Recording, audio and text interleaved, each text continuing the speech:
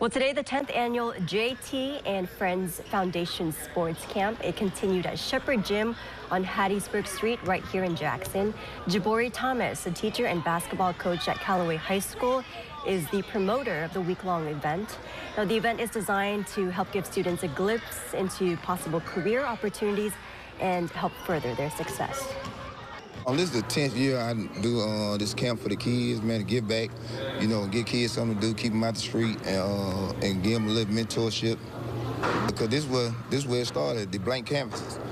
You have to use the blank canvas, but at the same time, they're impressionable. And you want to give them something to be impressed by, positive black men. It's great. Every year get bigger and bigger. So I'm elated. And it means a lot. It means a lot. And it starts at an early age. It starts when the kids are younger so they can know you have better options to do instead of being in the streets. Like, you don't have to be in the streets. You can come here, you can learn how to play basketball, and you can just be something. And they teach you about other things. It's not just about sports. They teach you life skills here. They just teach you everything. And, like I said, it starts with the youth. And the event wraps up tomorrow with a fun day. And, of course, got to have awards. That begins at 10 a.m.